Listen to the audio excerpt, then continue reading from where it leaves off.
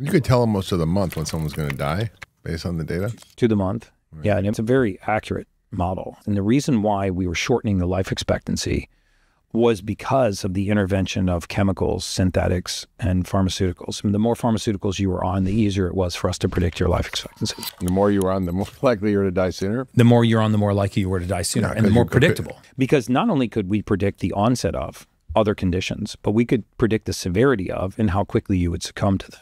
I get a lot of flack for that because people say, well, if you could predict life expectancy to the month, which I don't do anymore, and that, you would be Jesus, or you would have won a Nobel Prize, and I've never won a Nobel Prize, and I'm not Jesus. And the reason why, they say that is because they don't realize how accurate this science is. But if you want to know how accurate life insurance companies are, annuity companies are at predicting death, just look at what happened during the 2008-2009 financial services crisis.